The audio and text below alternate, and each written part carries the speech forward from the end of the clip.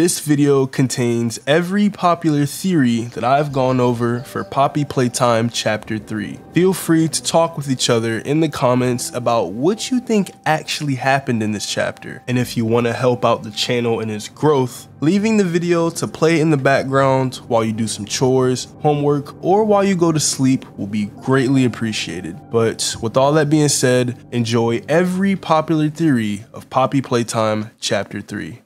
What was the Hour of Joy? At the end of the game, once we get Catnap killed by the prototype, we finally plug the large battery into its respective socket and meet up with Poppy after turning on the gas production zone. And she begins to praise us for all that we've done and presents a tape to us that they liked to call the Hour of Joy. And just from what was shown on the tape, we can guess that this was the moment where all of the toys decided to rebel against all of the staff and scientists for experimenting on them. But what actually was the Hour of Joy? What caused it? And how has it affected the story of Poppy Playtime altogether? Well, by the end of this video, everything will make perfect sense. The Hour of Joy was a major event that occurred at the Playtime Co. factory on August 8th, 1995. This tragic incident was caused by the Bigger Bodies Initiative, which was the trigger that led to Playtime Co.'s orphan/employee experiments and eventual downfall, and it would set in motion the events of Poppy Playtime. The Hour of Joy was planned and orchestrated by the prototype, who wanted bitter revenge on Playtime Co. because of the experiments, and it's resulted in every single human being in the factory being brutally murdered. And afterwards, the corpses were brought down to the deepest depths of Playtime Co. to be eaten. Now, that's the simplified version, but what's really happened on that tape?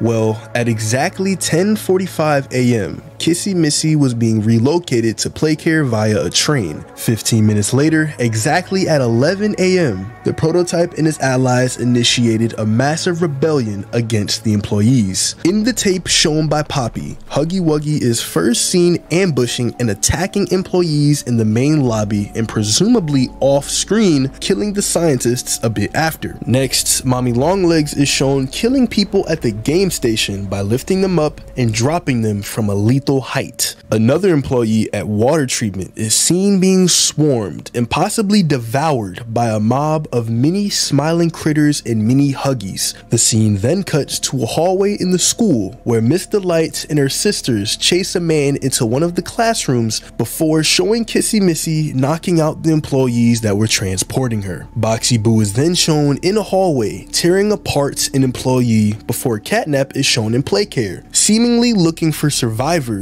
while throwing a body onto the steps of the counselor's office. And the final part of the tape shows various locations from the first 3 chapters, including Make a Friend, the game station, Playcare, and the catwalk leading to Poppy's room, all filled with bodies. Although an emergency alert notice was sent out to warn the workforce, nearly everyone within the facility, both guilty and innocent, was slaughtered by the toys in the factory. And for some reason, you can also hear the event in the dream that we have after Catnap attacks us in the counselor's office, which honestly leads me to believe that the main character that we're playing as isn't who we think he is. And if you guys want me to make a theory on that, let me know down in the comments. Anyways, the remaining survivors, including Leith Pierre, were forced to hide while attempting to escape, and their fates are unknown. The sudden disappearance of all the employees led to the closure of Playtime Co., though it remains unclear if any investigation was ever launched. The toys later refer to this rebellion as the Hour of Joy, with the monsters remaining in their previous locations. And again, the corpses of all that were killed were then brought to the deepest parts of the facility to be consumed by the toys as a form of food. Eventually, this food source either dwindled or was cut off, leading to various toys turning on each other to stay alive before the players return in 2005. Now, with everything laid out, there are some questions that need to be answered. Like, how did the prototype even manage to orchestrate this event to where all of the toys were not only on board with everything, but they were able to communicate back and forth with him? It's been said that the prototype was monitored at all times, and this was due to the fact that he was a prime vessel for what they were trying to create. However, the attributes that the scientists managed to get out of the prototype severely backfired, as he managed to briefly disable the camera that was meant to monitor him by repurposing the parts of the alarm clock in his room. And once the camera was turned back on, they noticed that the room was supposedly empty, and after one of the scientists checked it out, it turns out that the prototype was hiding in one of the camera's blind spots. But he took this opportunity to try and run past the scientist and escape through the open door. However, a scientist outside the room managed to close the door via a remote, resulting in the prototype killing the scientist that was still in the room. But why is this information important? Well, while listening to the final log tape from chapter 1, we hear that the prototype managed to escape and go missing, and shortly after, the Hour of Joy began. Now, along with his unparalleled intelligence, the prototype also has the ability to replicate any voice that he hears, as during his conversation with Harley Sawyer, multiple voices are heard when he speaks. And to be honest, we might have heard this ability throughout the entirety of chapter 3. And if you want to hear about that theory, the link is in the description. But it's entirely possible that the prototype utilized this ability to trick the scientists into allowing him to escape,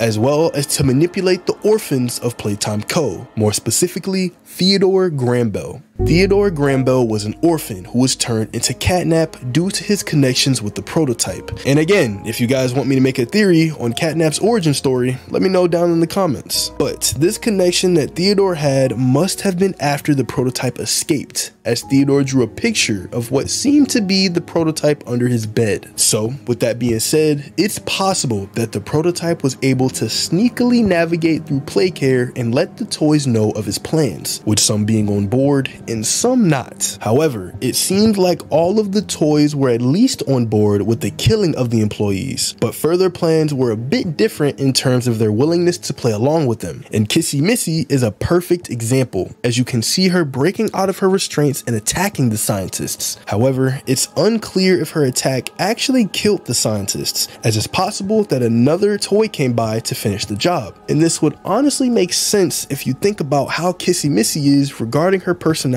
and caring nature. She's willing to attack the scientists to stop them from experimenting on her, but nothing more. And this is probably why she's seen as an ally throughout chapter 2 and 3. You can even put Dog Day in this category, even though we don't really see him in the Hour of Joy. Even though there aren't any dates to when Catnap and the prototype tortured Dog Day, the only logical time would be a little bit after the Hour of Joy, as it would make zero sense for them to be able to torture Dog Day while the staff were still around. So, with that being said, it's likely that Dog Day was initially on board with the Hour of Joy itself, just so the experiments would stop. But once he realized that it was gonna start to go beyond that and start to steer towards a more sinister way of doing things, that's when he decided to stop, which led to the torturing. However, we do know that in order for the experiments to survive, they do have to eat. And again, it's said that at the very end of the Hour of Joy, all of the corpses were dragged down to a location where they would never be found to be eaten. And keep in mind, that all happened 10 years before we came back to Playtime Co. So the toys that are still alive must be starving at this point. And the only way they would have been able to survive is by eating each other. This is probably why we see so many dead toys throughout the factory. And the ones who did this are likely the toys who were parts of the Bigger Bodies initiative, like Huggy Wuggy, Mommy Longlegs, Catnap, and even the Smiling Critters. But overall, it seems like the Hour of Joy was the equivalent of one huge jailbreak, with one prisoner being the leader and orchestrator of everything. And I guess you could say that all of the prisoners killed and ate all of the security guards. As weird as that sounds, it's a bit easier when you think about it this way though, because I'm sure most prisoners would want to escape jail, but not all of them would want to go about it in the most violent way possible. And for the people that do, they have no problem disposing of the heretics.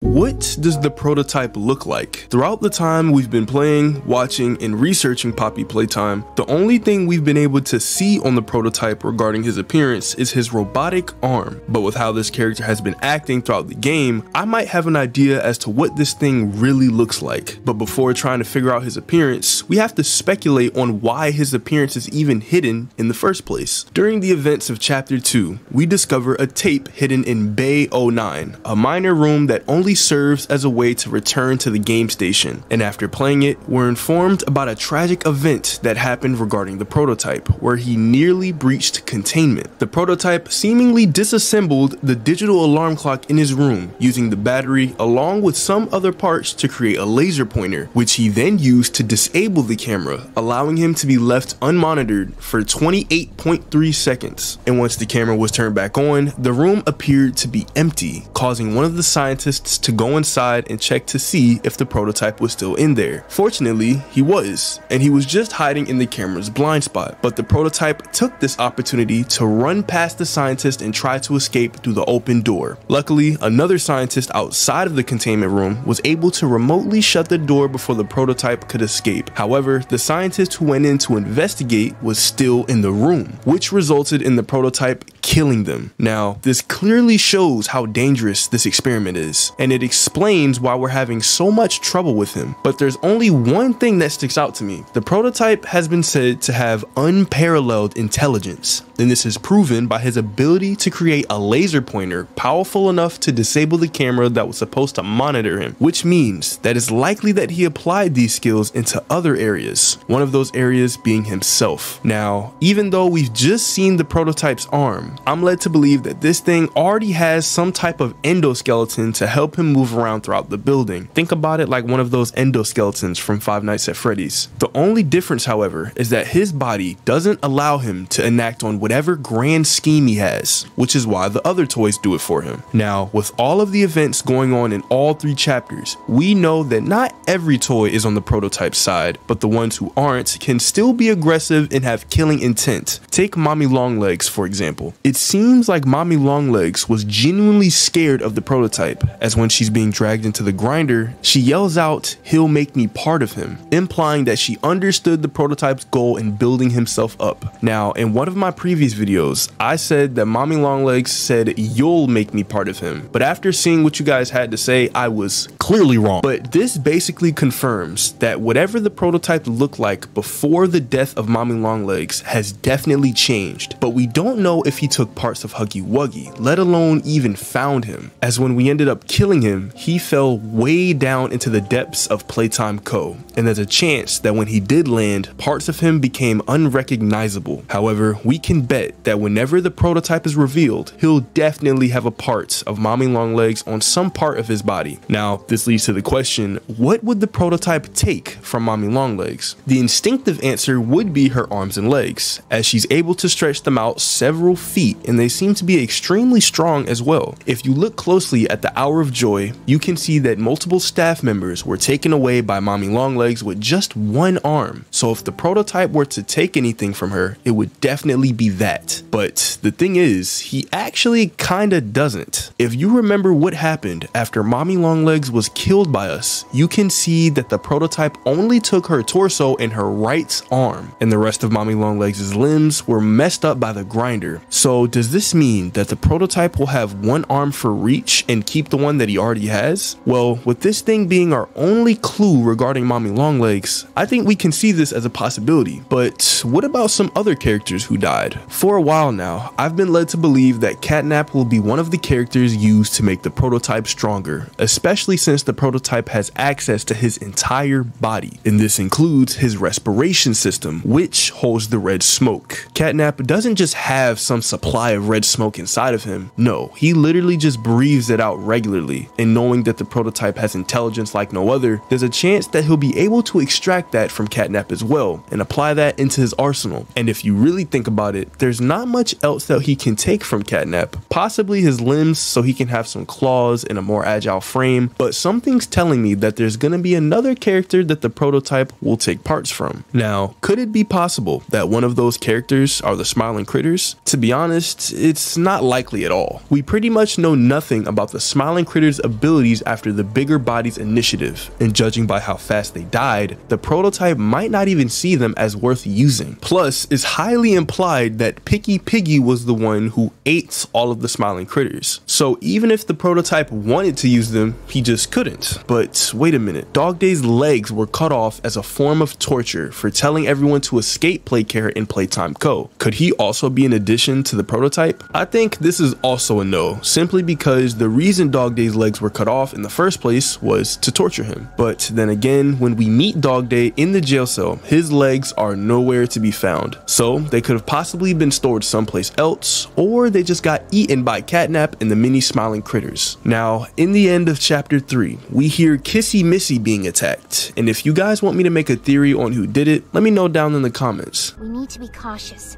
There's something... What's she doing?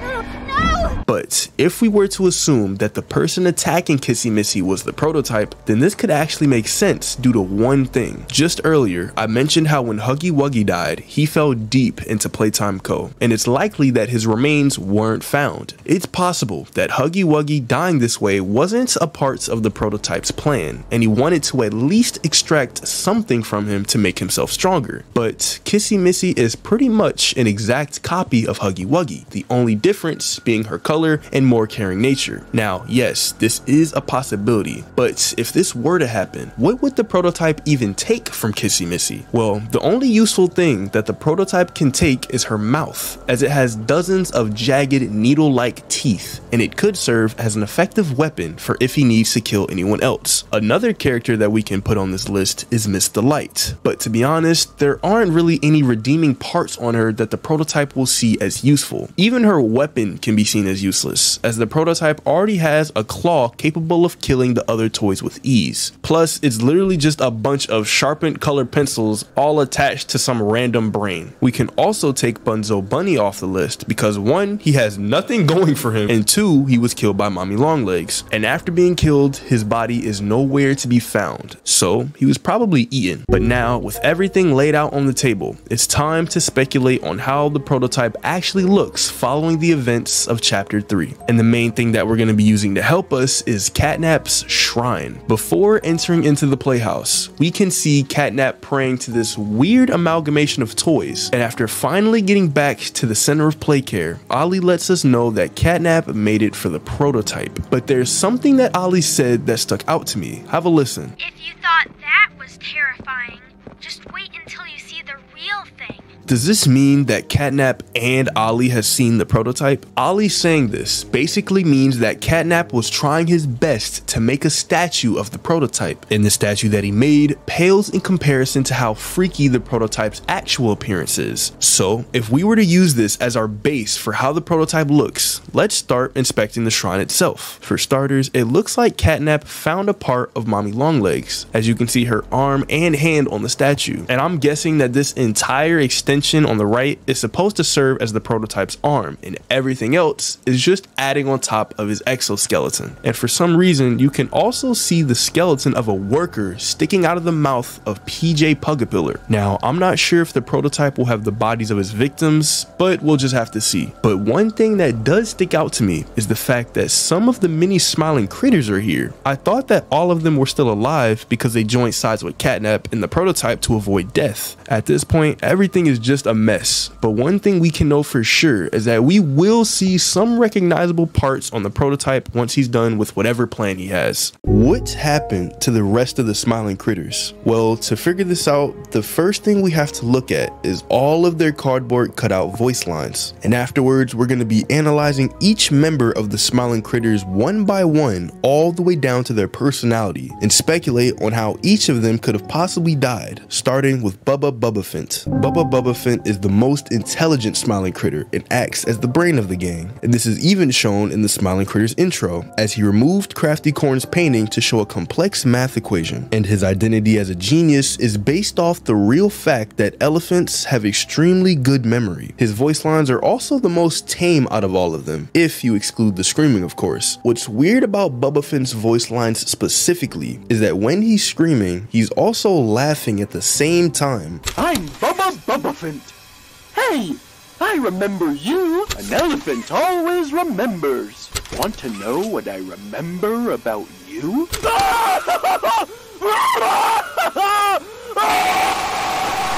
And I might have a valid reason for this happening. However, before looking into that, we have to take a look at one of his normal voice lines, which could be taken multiple ways. Want to know what I remember about you? When Bubba Fint says this, it could mean two things. The first is that he's just expressing the fact that he has great memory, or it could mean that he remembers us working here 10 years ago. But you can honestly look at it both ways. Now, the reason I think Bubba Fint was heard laughing in his last voice line is because of how he and the rest of the smiling critters acted in the end of the episode. When the crew weren't able to sleep, they get a knock at the door and it's revealed to be Catnap. And Bubba Fint was the first to come up and ask for Catnap to put them asleep. After everyone pleads for this, however, once Catnap secretes the red smoke, everyone, including Bubba Fint, is seen laughing maniacally. Now, I'm not sure if the red smoke from this show has the exact same properties as the one in real life, but it seems to show signs of insanity and addiction when someone inhales it, along with them being able to fall asleep. But with that being said, there's a chance that Bubba Fint's laughing in his last voice line is linked to Catnap, as he was initially exposed to the red smoke, causing him to laugh, and Catnap took this opportunity to kill him. Next up is Kickin' Chicken. Kickin' Chicken is known as the cool character in the Smiling Critters, as he likes to keep his cool image and is shown surfing in the intro. He's very determined and doesn't give up easily, even in tough situations. However, Kickin' Chicken can get scared like the other 6 characters in the show, which is not only seen in the show, but it's also heard in his voice lines, as they first include him asking to go outside and hang out. But after this, he says that he's never been outside before, and he asks for us to come with him, admitting that he's scared to go alone. Trying to keep his image, however, he says that he'll step out first, and soon after you can hear him screaming. Hey, I'm Kickin' Chicken!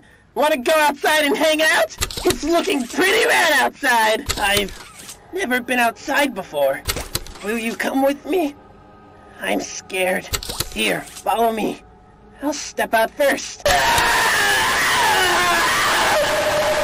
But what does all this mean? Surely he doesn't die because of the sun or something outside, so why is he killed right after trying to venture off outside? Well, if you look at Playcare as a whole, it seemed to be some type of controlled environment that tries its best to simulate the outside world, which is kind of disturbing when you think about it. Kickin' Chicken most likely knew of this and Playcare's nature and was curious about what the real world was actually like, but I don't think his fear was because of the outside world itself. During one of our interactions with Poppy, she lets us know that the prototype will kill us the second we try to escape, so we have to dispose of him first. Prototype knows we're coming by now. You try to escape, he'll kill you before you ever reach that front door. And Kickin' Chicken was likely aware of the fact that something would happen if he were to step foot outside of the building, and once he tried to leave, he's either killed off by Catnap or the prototype. Now we have Picky Piggy, a healthy eater who loves food and encourages her friends to eat a well-balanced diet, though she also harbors a secret fondness for cheeseburgers and PB&J sandwiches. Her voice lines include her expressing her love for food, but as you go on, she slowly starts to talk about meals that are made of the rest of the smiling critters. But even after this, she says that she's still hungry and offers a friendship with us right after. Hi there, I'm Picky Piggy. Let's eat. Roast beef, delicious. Grilled chicken, down the hatch. Seared elephant, yum. Slayed unicorn, still hungry. Hey, what do you say you and I be friends? Now, knowing this, it's clear that Picky Piggy ate all of her friends and still needed to eat afterwards. But now we have two problems. Wouldn't that get in the way of how everyone else died? And how did she end up dying after she ate everyone? Well, this actually means that Picky Piggy had to have been the last to die, on top of the fact that you don't hear her screaming or being killed in any of her voice lines. So what I think happened is after all the smiling critters were killed by either Catnap, the prototype, or natural causes, Picky Piggy was the last one alive, excluding Dog Day of course. And to keep living, she ate the bodies of every single one of her friends. And after this, she had no more food to eat, leading to her eventually starving to death. Next up is Hoppy Hopscotch, who's said to be the friend everyone needs to maintain their energy and enthusiasm. And her personality is also seen in the show for the Smiling Critters, as you can see her playing soccer on a rainbow in the intro. Kinda weird, but whatever. And while sometimes being loud or impatient, she's still willing to slow herself down to please her friends. Now, the impatient part of her personality is very much shown in her voice lines, as she's convinced that if she keeps trying, she'll be able to jump to the moon. So she tries multiple times, growing increasingly frustrated at the player. But in the last voice line, when Hopscotch tries one last time, she's heard screaming while saying the word jump and the audio cuts out. And right before this, she said to not look at your feet, and none of that matters. I'm Hoppy Hopscotch. Wanna try hopping to the moon with me? On three with me. 1, 2, 3. Again. 1, 2, 3. Listen, this won't stop until we make it to the moon. 1, 2. No, don't look at your feet. None of that matters. Again. Jump. Now, I think this one is the most obvious. Hoppy Hopscotch is somehow deluded into thinking that she can jump to the moon, and when she tries one last time, she didn't look at where she was and ended up jumping off some high platform, falling to her death. Up next is Bobby Bearhug, who possesses warm and appreciative qualities, similar to how Huggy Wuggy was designed, and she cares deeply about her friends and everything around her, maybe a bit too much. However, Bobby can also be seen as naive, as she may care about someone who doesn't have her best interests at heart. And she's also shown to have a fear of being abandoned, as she asks the player if they're gonna leave her and that she's been lost a long time. Hi, I'm Bobby Bearhug. Wanna know how much I love you? I love you to the moon and back. I'm crazy about you. I'm lost without you. I've been lost a long time. Please, take me with you this time. You won't leave me, will you? I honestly think that this is the saddest of them all, especially considering the fact that Bobby Bearhug is the one who cares most about everyone, and yet she ends up being abandoned. This obviously leads to the question, why and how was Bobby Bearhug abandoned? Well, this might be due to her clingy tendencies, and the rest of the Smiling Critters didn't want to be around her because of how close she wanted to be with everyone. Or perhaps she was one of the last to be alive and couldn't find anyone else, which could explain her saying why she's been lost for a long time. And when she says, "You won't leave me this time, will you?" it's likely that she's referring to us leaving Playtime Co. and coming back, letting us know that she doesn't want us to leave again. And after having no one to love, no one to talk to, and nothing to eat, Bobby Bearhug slowly starved to death, possibly never being found due to the fact that Picky Piggy never even mentioned eating bear in any of her voice lines. And now we have Crafty Corn, a creative unicorn with a passion for art, sharing its importance with the other crew members. She also appears to be a peacemaker, seeing the beauty in all things around her. And in the cartoon's intro, she demonstrates her skills as a talented painter by painting an exact replica of Bobby Bearhug. Now, in her voice lines, it sounds like she's making another painting and realizes that she ran out of red. And once she's told this, she doesn't believe you and suspects that you're hiding more red from her. And suddenly, she yells at you to give it to her, and screaming is heard right after, to which she says that now it's much better. Hi, I'm Crafty Corn. Can you help me with my painting? Thanks! Now, can you give me some red? More red, please. Out? But we can't be out. You're hiding more red from me. I know you are. Give it here! Now that's much better. So for Crafty Corn, I'm led to believe that when she's talking about red being hidden from her, she's most likely talking to a member of the Smiling Critters. And what's even worse is that she's likely talking about their blood. This is evidenced by the fact that once she yells at one of the members to give her some more red, you can hear one of them screaming right after, which likely means that she killed them for their blood. But how did she end up dying herself? Well, Crafty Corn could have either died due to starving to death, or she was killed by the other Smiling Critters critters after expressing her violent behavior and killing one of her friends. But for this member specifically, her voice lines don't really reveal a concrete reason as to how she really died. And lastly, we have Dog Day, the trusted leader of the Smiling Critters, always looking at the bright side of things and encouraging others in their time of need. In his voice lines, he tells the player to go fetch, and then questions why we're just standing there. And afterwards, he tells us that we can't stay. But right after this, we can hear Dog Day screaming for a lot longer than the other members who died. Dog Day says, fetch! Go, go, as far as you can! Why are you just standing there? You can't be here. You can't stay.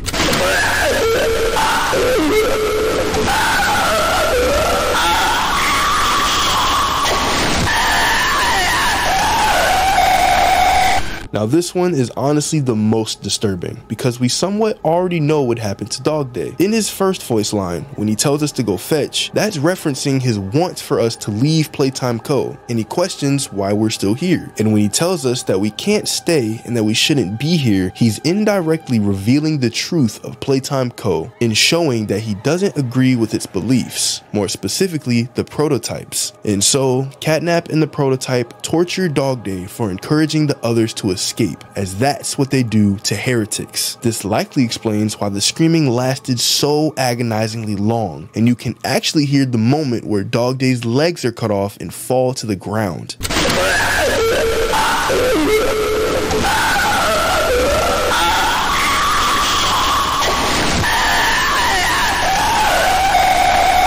This makes Dog Day's death all the more horrific, especially considering that everything he was saying in the cardboard cutout was pretty much the exact same thing he was telling us in person. Could Ollie be the prototype? Throughout our time in Playcare, we've been guided by Ollie to help take down Catnap and the prototype. He's given us keys to each building, knows the location of the generators, sometimes even the toys, knows about how Catnap became the monster he is today, including the shrine that he made for the prototype, despite it being in a cave likely with 0 cameras around. And to top it all off, we haven't even seen this kid. But here's the thing, not once did Ollie introduce himself as an orphan of Playtime Co., or even a kid for that matter. So the only thing we can go off of is his voice. But even then, there are some things about his voice that sticks out to me, along with some other things. But with all of this mystery shrouded around this child, is it possible that Ollie could be evil?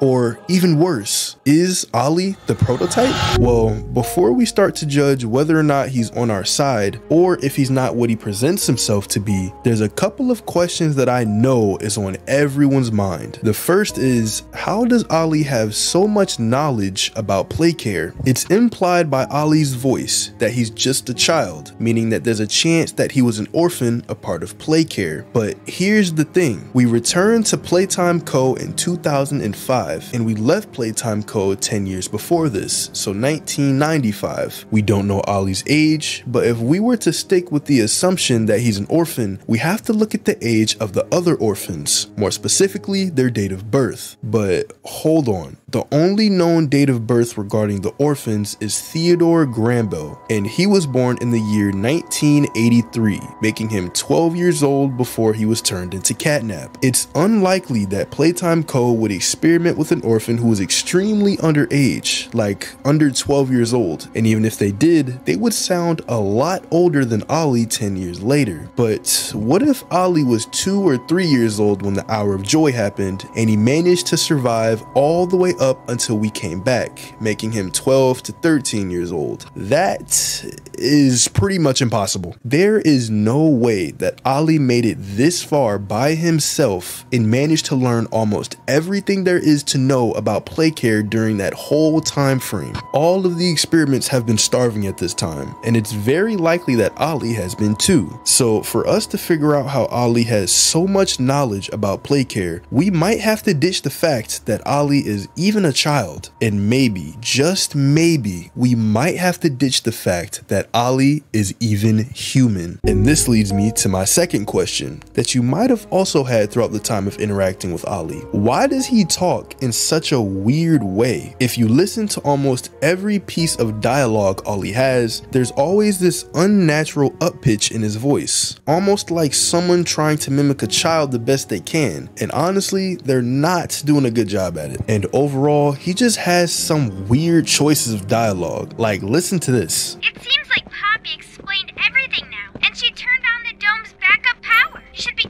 able to find a big power cord somewhere around the porch. Grab it and plug it in underneath the statue. Hey, did you see the shrine? If you thought that was terrifying, just wait until you see the real thing. Wait a minute, back it up. Just wait until you see the real thing? Has Ollie seen what the prototype looks like? He wouldn't have said that if he had no idea what his appearance was. So how has he even seen him? We'll get to that in just a second, but Ollie is just way too enthusiastic considering the environment that we're in. And even when Poppy's talking to us, there's always this sense of cautiousness sprinkled into it, but that's barely there for Ollie. But enough about how he talks. Let's talk about when he talks. It becomes a common staple that Ollie's main dialogue starts when you're in the center of Playcare, and that doesn't really change. But in the beginning of chapter 3, Ollie is talking with us shortly after the train crash, as well as when he's guiding us on what to do in the gas production zone. Later on in Home Sweet Home, Ollie's heard over the phone telling us to run, and then we see Catnap quickly hiding in the shadows behind us. But I'm led to believe that this was part of the hallucination that we experienced after inhaling the red smoke. The main driving force behind me thinking this is that we never actually do run, and after this moment, we never actually encounter Catnap face to face, and we only encounter a nightmarish hallucination of Huggy Wuggy. And even after that, we wake up still inside of Home Sweet Home. And if Catnap was actually inside of Home Sweet Home, he would have killed us while we were passed out. So that makes Ollie's warning very likely to have been fake. So I'm not going to count this one as Ollie talking to us outside of the center of Playcare. But he does talk to us again right after we enter into the school. But before we venture off deeper into it, he lets us know that we won't be able to communicate with us on this side of the dome, and to be careful for Miss Delight before the audio abruptly cuts out. There's someone else in there too.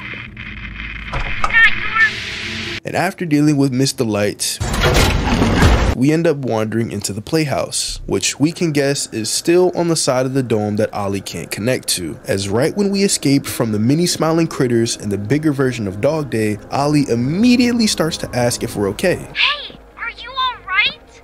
No ouchies or lost body parts?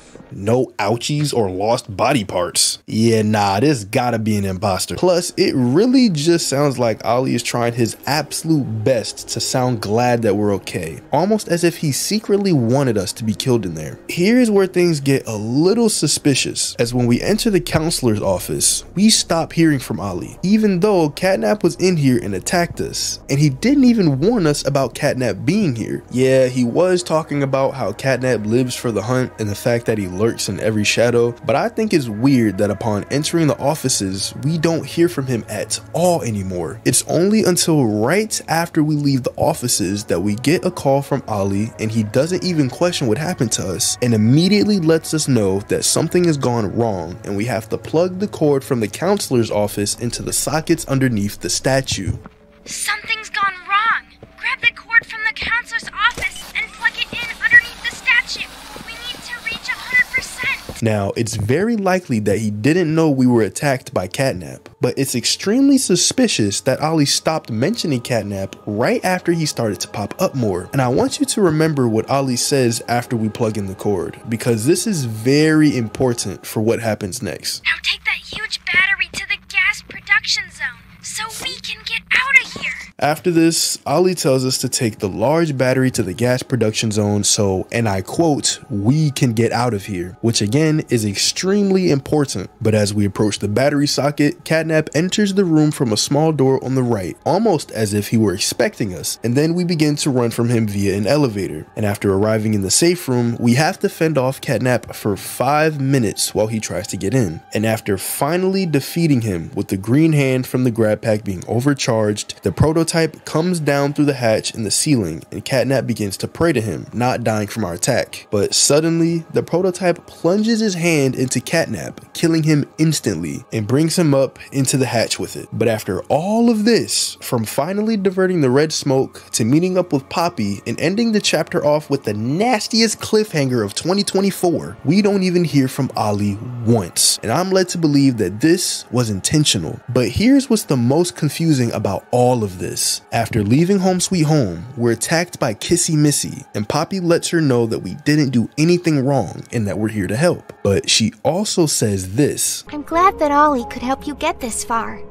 He's the reason we found you at all. Okay, so Poppy had some sorts of interaction with Ollie, we know that. But after Poppy shows us the Hour of Joy, she says that they killed everyone. Don't you think it would make sense that she says something relating to Ollie being a survivor of the Hour of Joy at some point in the game? But since she doesn't, then that means Ollie wasn't a part of the Hour of Joy and he's in Playtime Co. some other way. He couldn't have entered Playtime Co. after everything happened because of all the knowledge he has. He couldn't have been part of the Hour of Joy in any way because even if he was, he would definitely still not be a child. Plus, Poppy said that they killed everyone. The only option we have left is that Ollie is not who he's leading us on to be. And not only do I think that Ollie isn't even human, but with everything I've laid out on the table, it's very possible that Ollie is the prototype in disguise, impersonating a child in some random location in Playcare with access to all of the keys and knowledge of the dome. Just think about it for a second. Let's say that Ollie was some child. How in the world would he have gotten himself in some secured location where he has all eyes on us while we're in the main part of Playcare, is able to send us large batteries and keys whenever we need them, knows the lore about some characters even before they were toys, and with all that mystery, he somehow managed to have some sort of relationship with Poppy who doesn't give us any details regarding Ollie even once? It makes me a bit skeptical about whether or not Poppy's on our side, but more on that in the next theory.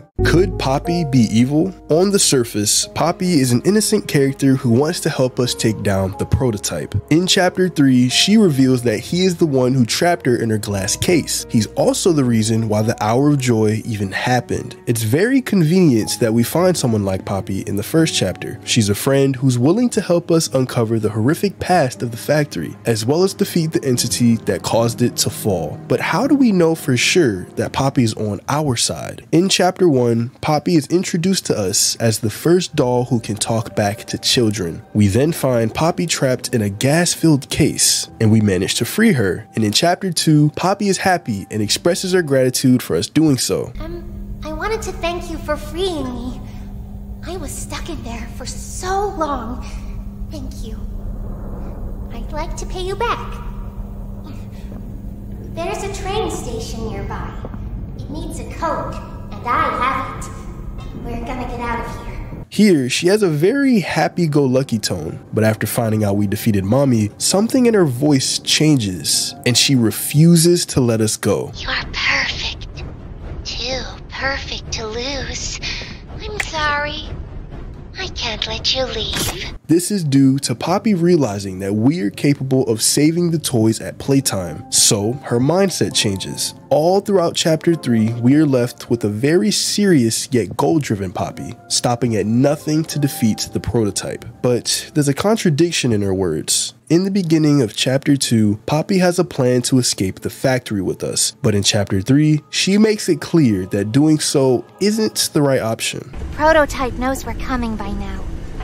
You try to escape, he'll kill you before you ever reach that front door. So what's with the sudden change of plans? It could be that things changed after we killed Mommy Longlegs. This was the second enemy we had defeated on our own. It was also the first time we saw the prototype collecting limbs to build himself up. At this point, the prototype's attention could have shifted to us even more, and he would have placed more security measures around the factory to prevent us from escaping. So it wouldn't be safe to just walk out. It could also mean that Poppy switched her story, convincing us to stay so that we could defeat the prototype. But remember, Poppy herself admits that she had thought about defeating the prototype for a long time. Do you know how long I've been stuck in that case? Well, too long. I had so much time to think and reflect. Time to figure out out exactly what I would do when free. We'll set things right. Is it possible that Poppy just flat out lied to us? She could have put on an act pretending to help, but never intended on us escaping in the first place. Whatever the case is, it seems like Poppy holds more power than we realize. Remember that note the player received in Chapter 1 urging us to find the flower? Well, when we do find it, we see that it's a painting of a poppy flower surrounding a door, and behind that door is where Poppy was being held. Obviously, Poppy couldn't send this letter because she was trapped in the case all that time, so whoever did send it wanted us to find Poppy specifically and free her. It kind of makes you wonder how they even knew that we were still alive after the Hour of Joy and how they sent the letter to us specifically, but that's a theory for another video. But as for why Poppy wanted to be found, perhaps they did this because they knew that she was a mastermind with a plan to defeat the prototype from the very beginning. Hear me out. In Chapter 2, when Poppy's attitude changes, her sinister tone almost sounds like a superior telling us what to do. Did you kill her? Good. I'll board the train. We need to leave. Poppy seems to act very dominant for a toy who's only 2 feet tall, but what's important here is that she's establishing her control. We are capable of doing only what she wants us to do. Notice how Poppy doesn't seem to care about our safety or why we returned to the factory in the first place. This might be a stretch, but even some of the toys seem to recognize Poppy's power. Kissy immediately backs down after pouncing on us because Poppy says so. Dog Day refers to us as Poppy's angel, which implies that we're working with her, but as her subordinates, painting Poppy as some sort of god, similar to how Catnap views the prototype. Obviously, the toys aren't building shrines of Poppy or praying to her in hopes of saving them, but Poppy might just have some sort of reputation throughout the factory. She's clearly used to being an authority figure in some capacity, but does this mean Poppy is actually evil? Could she be a bad character with bad intentions? Unless you count the possible lying and belittling dialogue, Poppy hasn't actually done anything bad. She's yet to kill someone or cause purposeful harm that we know of, and the only person she has a vendetta against is the prototype. This is who she considers evil, someone who only cared about themselves and in turn caused a massacre. Can we really put these two characters on the same level when it comes to evilness? We could if Poppy and the prototype were working together, but there doesn't seem to be much evidence supporting that. Sure, Poppy has done things for us to distrust her, but what if it's for a good cause? Defeating the prototype is not an easy mission. We're up against who knows how many of his minions. They're tall, flexible, fast, violent, and just downright scary. We don't even know how many followers the prototype has in total. We also have to mention the fact that Poppy is very small and fragile. Plus, she's extremely old, and she was made around 1950, and Chapter 3 confirms the present date of 2005, so it's a 55-year gap. And unlike the prototype, Poppy hasn't been collecting toys to make herself stronger. She knows that she isn't equal to Subject 1006 when it comes to size and strength. Her brain, however, could possibly put up a fight. Take a look at how she's described in her commercial. You are about to see the most incredible doll ever invented. Her name is Poppy, and she is the first truly intelligent doll in the world. A little girl can talk to her. Poppy gives her answers. She is the first doll actually able to have a conversation with a child. Now, this is kind of a stretch because they're obviously referring to the advanced technology that exceeded the 1950s, but it still does make a valid point. Poppy isn't stupid and she knows what she's doing. Scientists working in Playtime Labs have spent time, money, and energy into perfecting Poppy and her intellect. She can problem solve, speak, formulate plans, and think for herself. If there's a toy that could ever match the intelligence of the prototype, it's certainly Poppy. So what about her role during the Hour of Joy? After showing us the last VHS tape of the game, Poppy says this. I remember hearing every moment of it. It went on so long, so agonizingly long. They tried to hide, to run, anything to stay alive. I remember their cries. What's going on? Why is this happening? What are those things?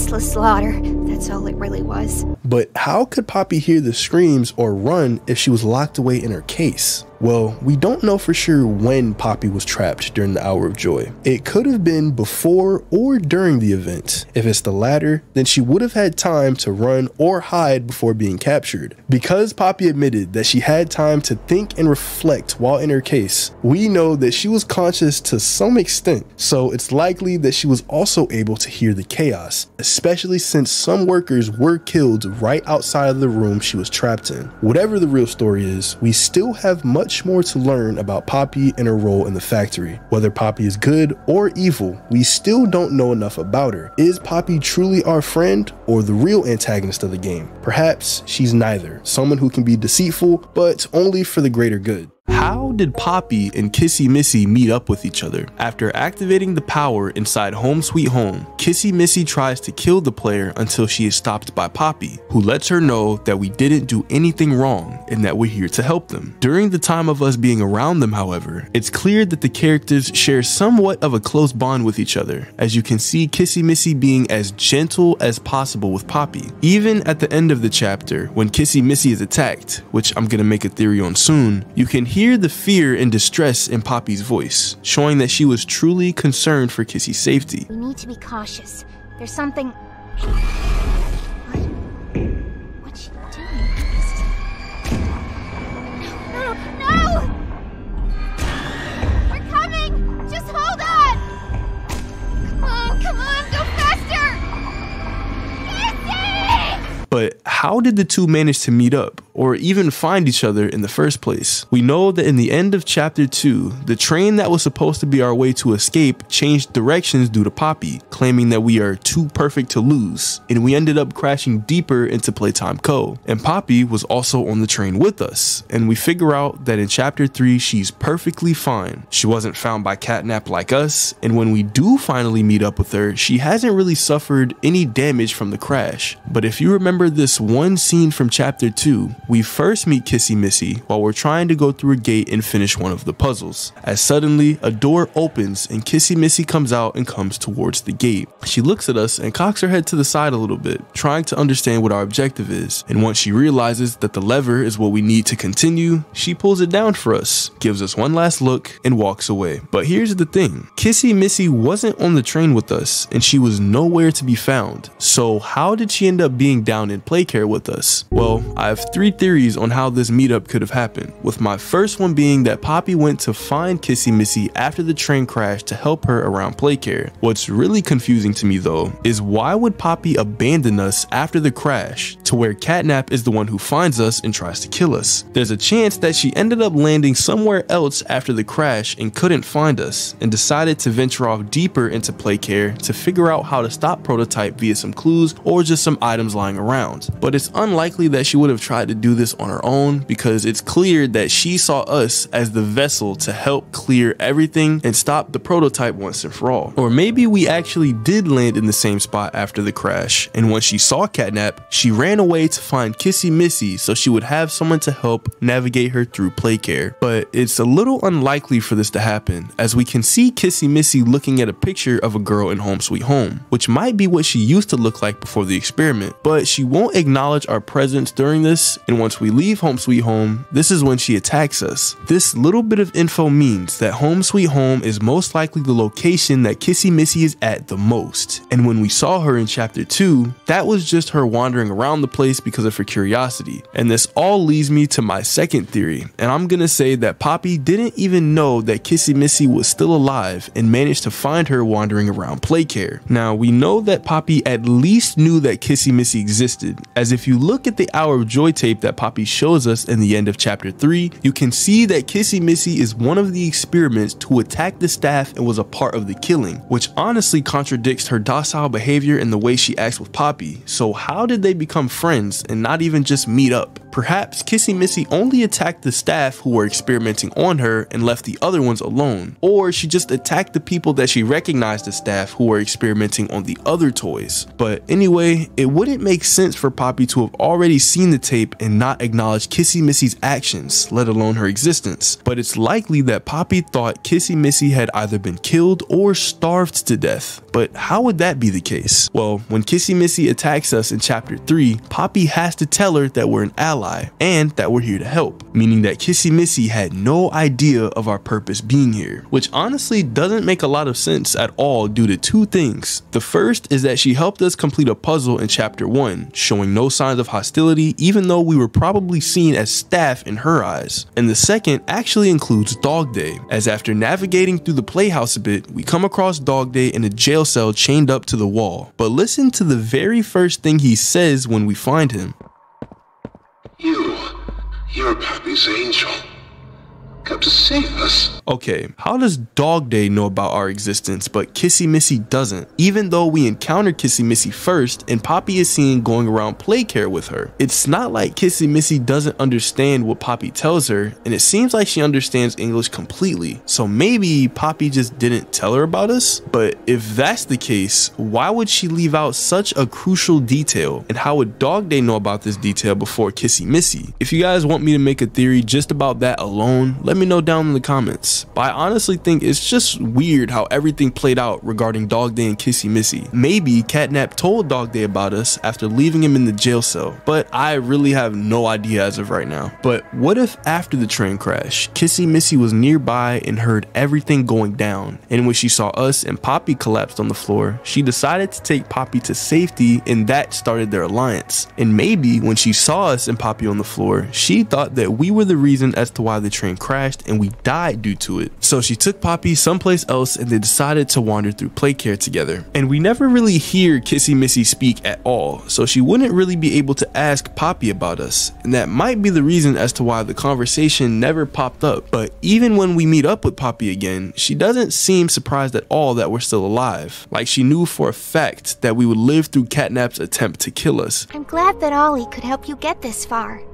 He's the reason we found you at all. But that's assuming that she was around to even see that Catnap brought us over to the trash compactor. Not to mention the fact that Poppy said that Ollie was the reason they found us in the first place. So does that mean she found Kissy Missy after landing somewhere far away from us after the crash, managed to either find Ollie in the flesh or talk to him over the phone and then find us? Because we were the one who freed her from her box all the way back in chapter 1. And not once did she mention the fact that she had already explored Playcare in chapter 2. Plus, she said, and I quote, "He was the reason we found you at all." He's the reason we found you at all. So this pretty much confirmed that Poppy found Kissy Missy before finding us, but everything else is just all over the place. So overall, it's unknown who went to find who. We don't know if Poppy went to find Kissy Missy because she didn't want to be alone, or Kissy Missy found Poppy because she heard the crash and wanted to make sure everything was okay. But judging by how nice they are to each other, especially with how gentle Kissy is with Poppy, it's possible that they first met all the way back in chapter 2. If we were to stick with this theory, it would make sense as to why there's a chance that Kissy Missy went to investigate the train crash, as in her mind, Poppy must have been involved with it since they weren't together. But what's also weird to me is how some toys are able to talk and some aren't, as again, we don't hear Kissy Missy talk at all, and when she attacks us, we can only hear a faint growl from her voice. Now we know that there are some experiments who are on the prototype side and agree with his beliefs, and this is most likely why the Hour of Joy was so successful. But for the ones who aren't, specifically Kissy Missy, it's clear that they have some type of friendly aura about them, and maybe Poppy was able to notice that within Kissy Missy. What happened to Miss Delight? Upon entering the school to restore power to it, we are informed by Ollie that he won't be able to communicate with us due to the location, and just before the audio cuts out, he tries to tell us that we're not alone, and whoever's in here with us is not our friend. There's someone else in there too. Not yours. And as we're wandering through the halls of the school, we begin to hear a voice on the intercom, which we learn is Miss Delight. But she seems to be talking as if there are students still inside of the school. This is Miss Delight speaking. Please excuse the interruption. Students, Remain in your seat until the bell has rung. And no going in the halls without a hall pass. However, after navigating through the school a bit more, the intercom comes on again and it's Miss Delight, claiming that she recognizes us, saying that we used to work here, and she questions how we're still alive. Wait, I recognize you. Yes, I remember. You used to work here. How are you? Alive. But then we hear Miss Delight supposedly talking to someone else in the background named Barb. But later we find out that this isn't a person at all, and it's actually just the mace that she uses as her weapon. Miss Delight then warns us that we shouldn't be here looking for our co-workers, and Catnap wouldn't be too pleased with that. Barb? Oh. Barb says you're looking for your co-workers. Catnap wouldn't like that you're here. You should leave. But after venturing through the school a bit more, Miss Delight grows increasingly agitated at the fact that we are still wandering around, and hints at the fact that she'll be around to dispose of us herself. Not a good listener, are you? You're a lot like the other humans in that way. I wonder if your screams will sound like theirs too. I look forward to finding out. And later, when the player powers on the generator, the door bursts open and Miss Delight walks into the room, breaks the generator with her weapon, sending the battery flying across the room, and with the generator now destroyed, the halls are back to having no lights on. But at some point in the game, we learn that Miss Delight is one of the only remaining teachers who was abandoned by her co-workers due to their constant need of flesh to feast upon. And she convinces herself that if she is stared at, she'll be depicted dead, which is a tactic utilized by players to restore power to the school before crushing Miss Delight in one of the gated rooms. But what exactly happened to Miss Delight that resulted in her going from a kind, lighthearted, and caring teacher to the orphans in Playcare to a deranged, unhinged, psychotic, mace-wielding maniac? And that was it. That's all he'd tell me. Probably because he knew I'd kill them all.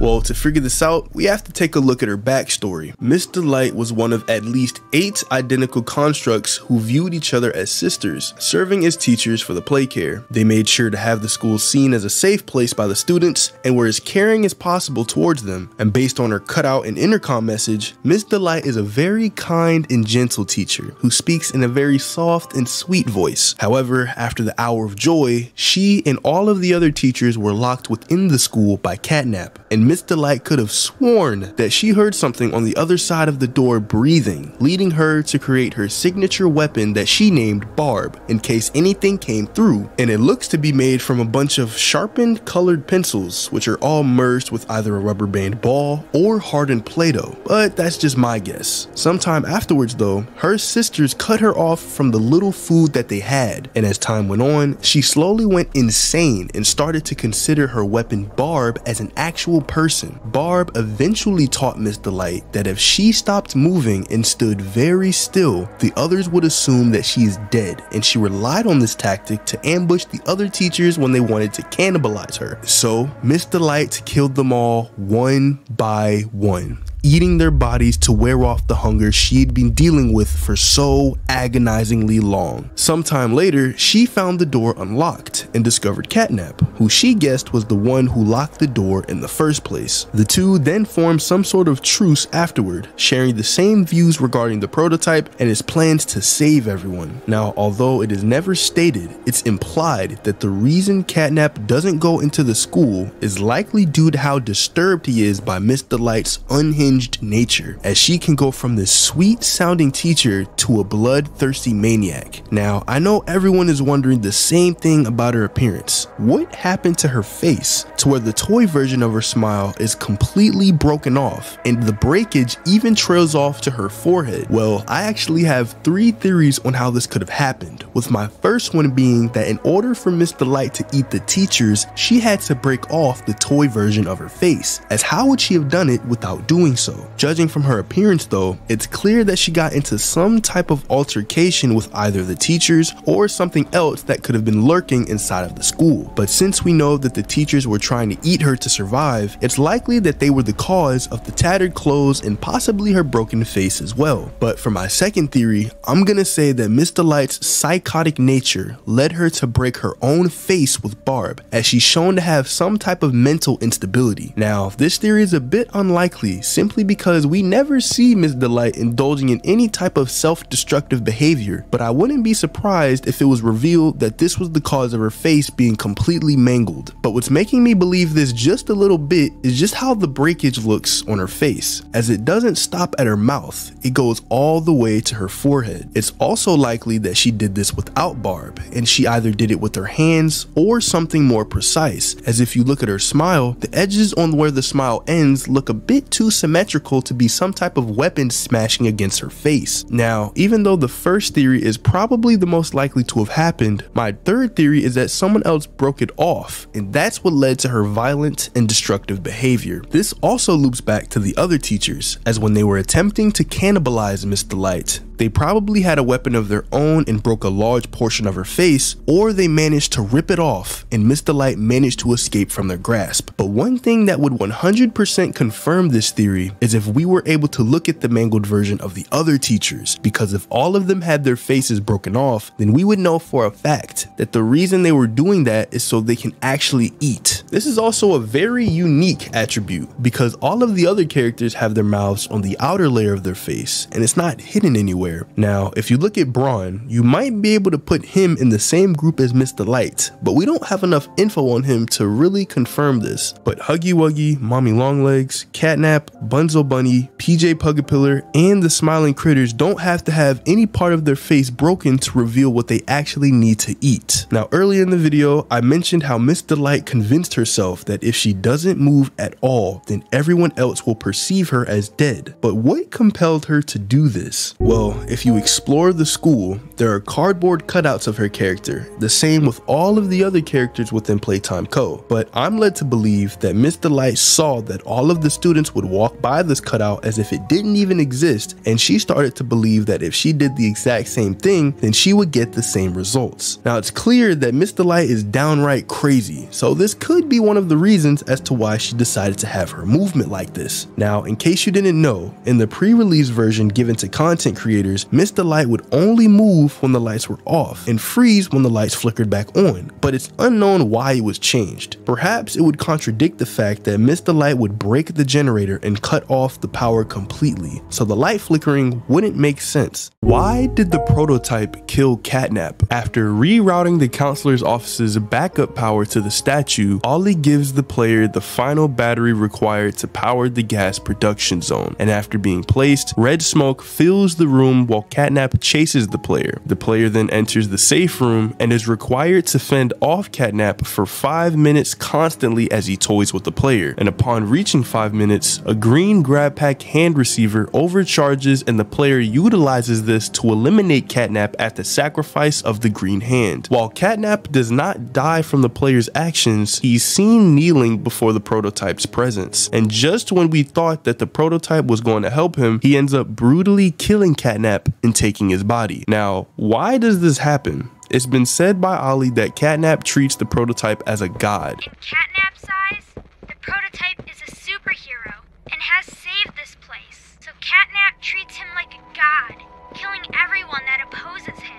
And we can even see him engaging in some type of prayer with an amalgamation of toys and parts in Playcare caravans, which is likely in devotion to the prototype. Not to mention the fact that the soul inside of Catnap, also known as Theodore Grambell, was an orphan inside of Playcare and was already influenced by the prototype, as he gained notoriety among the staff for his connection to an imaginary friend who seemed to encourage him to sabotage Playtime Co. In the Chapter 3 interactive ARG, Theodore's drawing depicted him in purple, sitting on his bed while a skeletal arm emerged from underneath. This drawing strongly suggested that Theodore's imaginary companion was Experiment 1006, or the prototype. So, if Catnap's devotion to the prototype dates all the way back to before he was even a toy, then why did he end up being killed by the person he devoted his life to? Well, that brings me to my first theory, which honestly makes the most sense. And I'm gonna say that this was because Catnap failed in killing us. Let's think about the ending of the game for a second. Let's say that we didn't end up damaging Catnap and he ended up killing us right then and there. Would it have made sense for the prototype to come down and kill him still? From the prototype's perspective, Catnap was given multiple chances to complete his objective. As in the beginning of the game, instead of just ripping us to shreds, he throws us down into a trash compactor, which we managed to escape from. While we're in Home Sweet Home, Catnap is seen stalking us from the shadows. Now, it's not clear whether or not Catnap popping up was due to the hallucination, but if it wasn't, he failed in killing us there as well. Even if Catnap wasn't there during the hallucination, we're still passed out on the floor in the real world, so he could have easily taken care of us there. But then again, we don't know if we passed out and then had the hallucination, or we were awake the whole time and our perception of reality was just being manipulated. Also, when we, the player, are sent to the counselor's office by Ollie to restore power, Catnap emerges from the gas and knocks us into some type of dream state. So, at the end of the game, when the prototype sees that Catnap has failed yet again in killing us, it decides to just change plans and realizes that Catnap is not of use to him anymore. But what if Catnap kneeling to the prototype is an act of acceptance? Which leads me to my second theory. Catnap understands that he has failed and submits to the prototype, putting all of his trust into him and allowing himself to be a part of him, with the prototype's plan being to make himself and Catnap stronger in the endgame. Now, what do I mean a part of him? Well, if you remember what happened back in chapter 2, after surviving Mommy Longlegs' rigged hide and seek game and just barely escaping into a nearby room, the player then traps Mommy Longlegs in a grinder and activates the lever, brutally killing her. But after this, a mysterious claw-like hand appears from the bottom of the partially closed door and drags Mommy's severed torso into the dark before the door to the right opens and the player is let back into the game station. But listen to what Mommy Longlegs says as she's being killed. What have you done? You make me fun of him! Now, judging by the few glimpses of prototype that we see, that being his claw, it's pretty safe to assume that this thing probably doesn't have the right type of body to do everything himself, which is why he has Catnap and a bunch of other toys under his command. And him dragging away Mommy Longlegs after her death is probably because he plans to use her attributes to turn himself into this undefeatable monster. But this is most likely his solution to if the other toys fail to kill us. But if they succeed, they get to roam around as normal. Now, going back to Catnap, I'm led to believe there's a chance that he would still be okay with the prototype killing him, even if he was informed of this before it happening. As again, Catnap sees the prototype as his god, and if the prototype told Catnap that he's doing it to save everyone, or told him that he's going to be rebirthed into something far greater, I don't think that he would fight back at all. But now for my third theory, which includes me still thinking that the prototype still killed Catnap due to him failing to kill us. But I think that the prototype already planned on doing this, but seeing that we were still alive caused a change of plans. If we were to stick to the theory that the prototype doesn't have the right body to do what he wants, then he would obviously either need assistance from the other toys, or he would need part of their body altogether. And judging by what he's already done with Mommy Longlegs, it's pretty safe to assume that he won't have the toys a part of his plans the entire time. I'm led to believe that Catnap, along with some of the other toys being under prototype's command, is temporary, and in the end he'll kill them off and use their parts to make him stronger. So if Catnap did succeed in killing us, there might have been a chance that the prototype would either still kill him because he finished his objective and the prototype doesn't need him as an individual anymore, or he would prepare him for some type of merging process later on to where he's still able to use his parts. But perhaps in the next chapter we'll be able to get an answer on why this happened, because if you think about it, if the prototype didn't pop up at the end of chapter 3, we would have most likely still been killed by Catnap despite us fighting back, as right after the flames subside and Catnap sees the prototype, he gets up and starts to pray to him as nothing happened. So in a weird way, the prototype saved us from being killed by Catnap, and we might even get to see what he's been doing with all the deceased toys. Who knows? He could be putting himself together with Huggy Wuggy's teeth, Mommy Longlegs' long limbs, and now Catnap's gas, or more specifically his respiration system, as that's where the gas comes from. Why does Huggy Wuggy appear in our hallucination? After entering Home Sweet Home, going downstairs through the red gas and roaming the halls, we the player come across a tape in one of the rooms, and after inserting it into the cassette player, we are greeted to what seems to be a normal introduction video to the new employees. But as the tape plays on, it suddenly takes a dark turn, with the screen switching from a regular looking Huggy Wuggy to a demented and nightmarish one, and with the tape speaking directly to us, a former employee of Playtime Co. Should you come back years later, your conscience finally getting the better of you, may you descend into the dark and the dust, finding all that awaits you are incomprehensible horrors.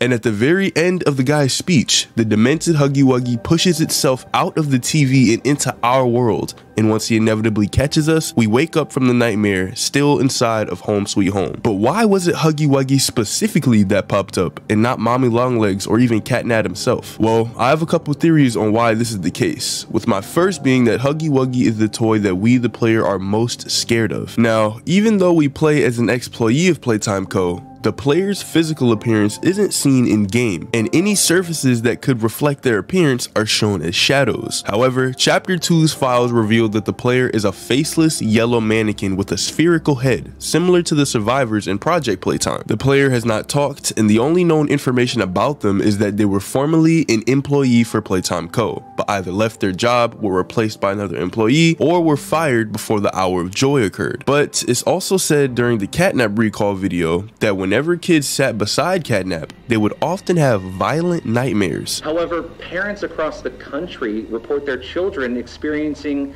strange and often violent nightmares, and beside them, their little, grinning Catnap doll. Now, the hallucination that we experienced is probably what the video is referring to. Now, it's debatable on whether this is a nightmare or a hallucination, but since we were able to get info about what happened regarding Playtime Co., i.e. a dismembered orphan in the building and it ruining Ludwig's reputation, I'm leaning more towards the hallucination side. Tragic news this morning. As of 9:45 a.m., local authorities report that the body of a young boy has been found on the estate of the late Elliot Ludwig. Organs as well as key bones from the skeletal structure were reported missing from the body. But instead of us having hallucinations about the person who caused it, which is most likely Catnap, we had it about Huggy Wuggy. However, we can still see Catnap every now and again, stalking us as we wander through Home Sweet Home.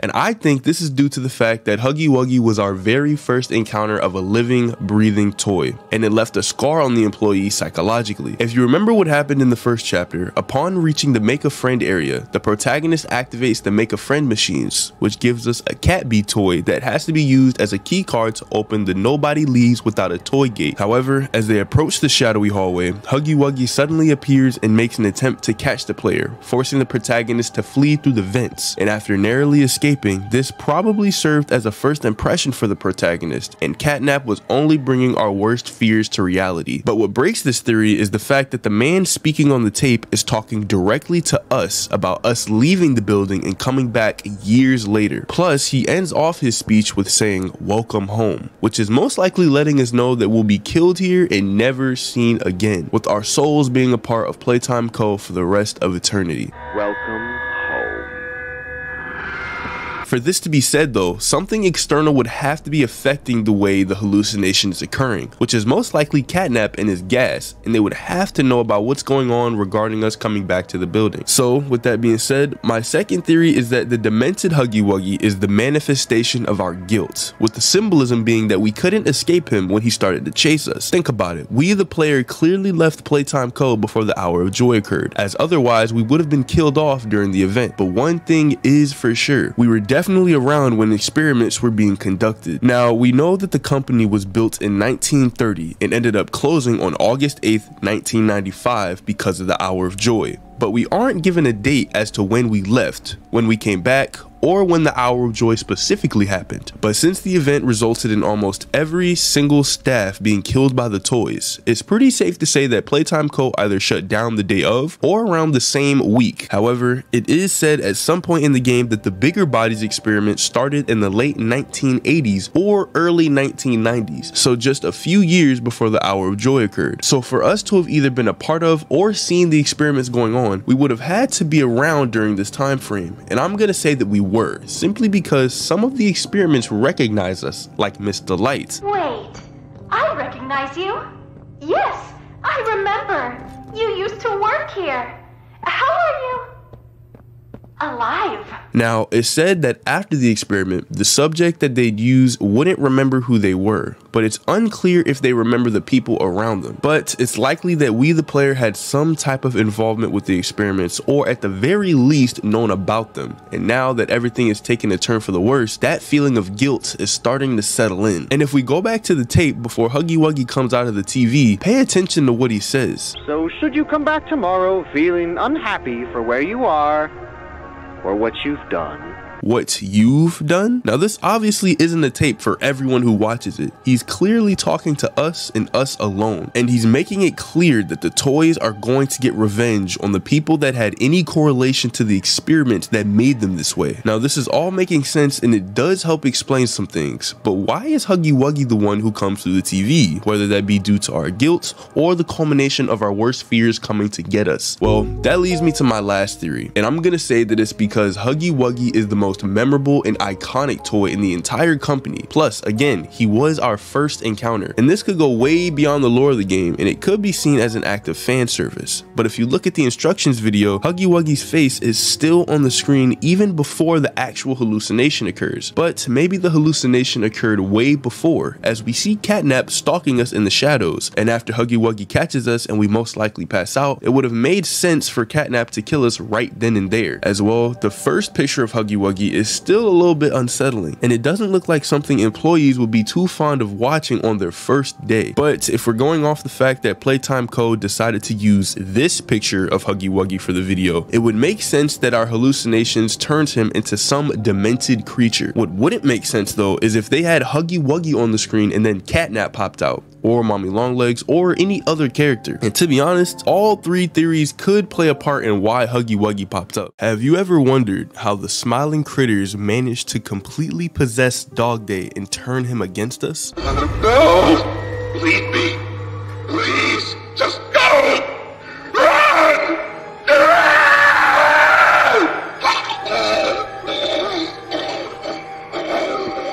Well, I have a couple theories on how this could have happened, with the last one seeming like the most accurate. But first, we have to figure out how Dog Day even got in this position in the first place. During the scene with Dog Day, he was talking about how he was the last of the smiling critters, but for some reason he was still alive and chained up to the wall with his legs completely missing. Now, for the other members of the smiling critters, I'm led to believe that Catnap killed them off immediately after realizing that they weren't being controlled by the prototype, as mentioned by Ollie in one of the scenes. In Catnap's eyes, the prototype is a superhero and has saved this place.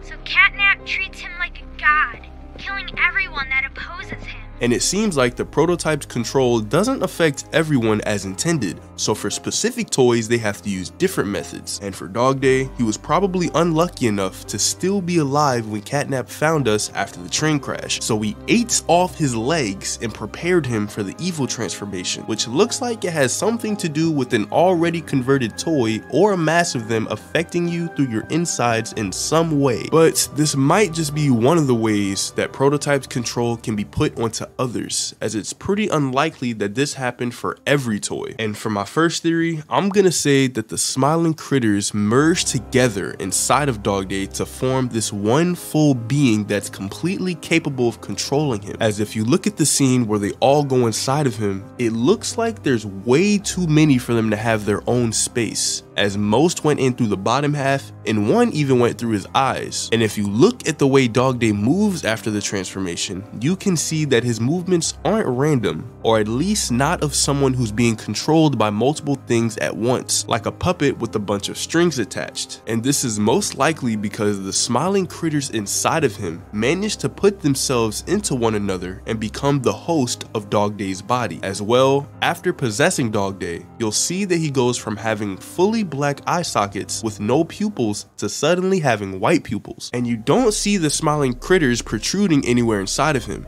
because again, a lot of them went inside, and it looks to be way too many to fit. But what makes this theory the least likely to have happened is the fact that if the smiling critters were to have merged inside of him, he would have still had his mind intact, and he still would be able to talk to us during the chase. And once he's completely transformed, his voice even changes, as whenever he jump scares us, this is what he sounds like.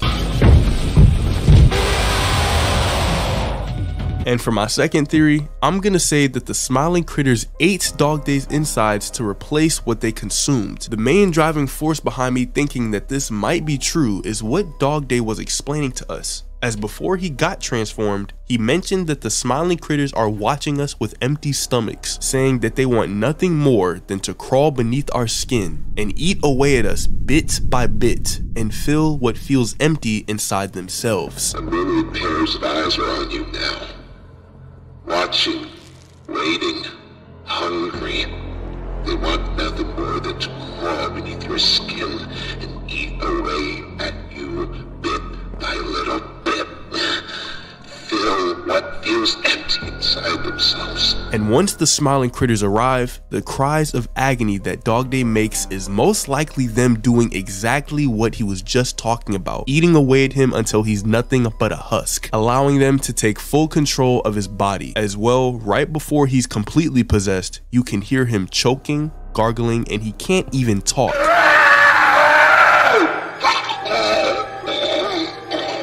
And this is probably due to the fact that they ate away at his vocal cords, to the point where it just sounds scratchy and unrecognizable. Now this leads to the question, why would the smiling critters want to do that? Not only to Dog Day, but to anyone that isn't under Prototype's control? Well, if you listen to what Dog Day says before he gets possessed, the only reason they're behaving this way is out of fear that the Prototype will treat them the same way they treated Dog Day, as he will kill anyone that doesn't follow his beliefs or fights his control. So they serve under Catnap, who is also under the Prototype, and as a reward for their obedience, they are fed the toys and staff who are against the Prototype. That thing, Catnap, the Prototype is his god, and this is what he does to heretics. These little toys follow Catnap to avoid that very fate, and in return, they are fed. You can also pair this with the Hour of Joy, as when you get to the end of the chapter, you meet up with Poppy, and she talks to us about the Hour of Joy. She presents the tape to us and plays it for us to watch on the TV, and you can see all of the experimented toys becoming sentient and killing every single staff member in the building, except us of course. But what stuck out to me is the fact that Poppy explains that the toys took everyone down to the bottom of the building after the killing to eat them, and the smiling critters is probably repeating that same behavior. And for all of the toys, after they got experimented on, they felt like they were missing something, and the only thing they felt was able to fill that hole was to kill and consume anything that wasn't a toy. All that death didn't fix anything. And then, once it was all over, they dragged those corpses down below where they'd never be found, and they ate the bodies to stay alive. And later, it became anything that wasn't a part of Prototype's control. And now for my last theory, and I'm gonna say that the smiling critters overrided Dog Day's mind with their evil, which is the same evil that Catnap and the Prototype has, as when they ended up possessing Dog Day, you can see that they have complete control over him and there's no sign of him being able to fight back. He's gone completely, and now his only objective is to pursue and kill us. But I'm led to believe that he wasn't completely dead during the chase scene, as he's still able to move, and since his movements didn't look puppet-like, his thoughts and intentions have most likely been overridden by the smiling critters. As well, you can see him going from trying to fight back to immediately pursuing the player, showing that his mind is only on one thing, and that's killing us. But this also goes back to the Hour of Joy, as Poppy explained that everything that happened was just senseless murder, and something just snapped inside of all of the toys, and that's what caused all of the killing. And that evil and murderous intent looks to be transferable, as Dog Day goes from being an ally to becoming a mindless murderer. Now, earlier, I did mention how I'm led to believe that Dog Day wasn't completely dead during the chase scene, but right after the scene finishes and we manage to escape Dog Day via a jump pad, you can hear Dog Day screaming in the background, and this could mean a bunch of different things.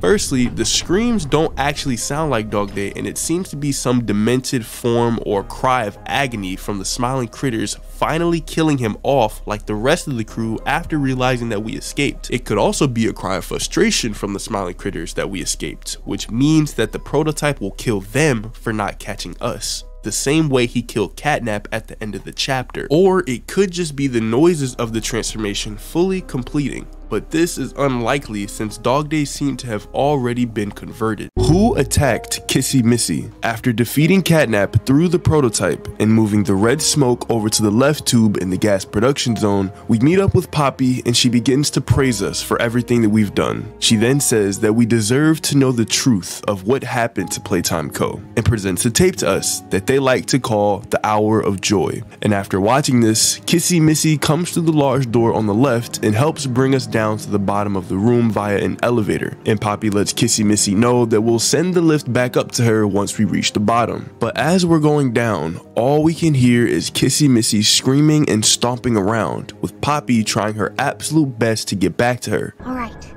once we hit the ground, we need to be cautious. There's something... What's she doing? No! We're coming! Just hold on! Come on, go faster!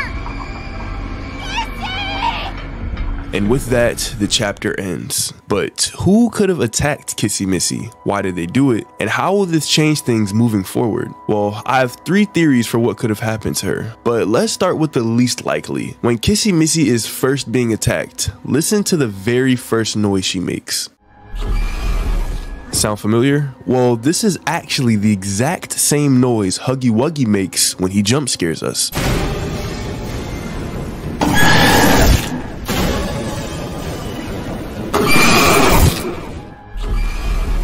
But why would Kissy Missy make this noise in the first place? Well, lots of people are led to believe that it was actually Huggy Wuggy himself that made the first noise. But if we were to assume that both of them were in the room, then it would make the rest of the attack make 0 sense. On top of the screaming, you can hear Kissy Missy stomping around, but you can't hear any other footsteps. If Huggy Wuggy was the one to attack her, the footsteps would have been either doubled or a lot more rapid.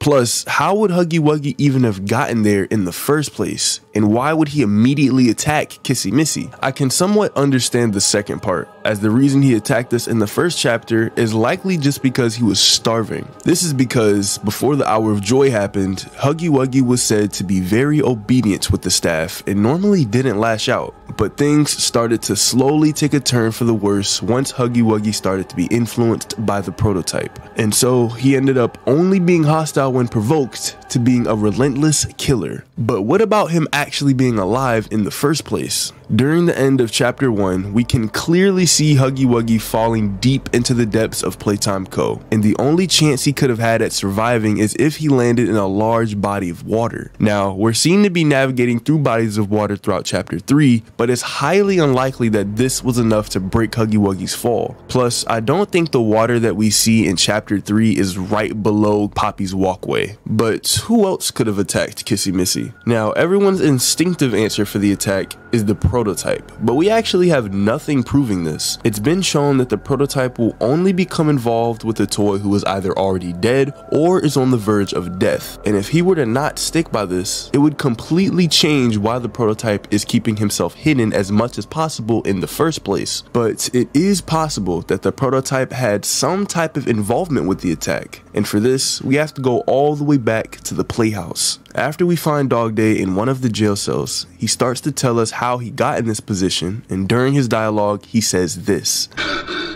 We tried to fight it.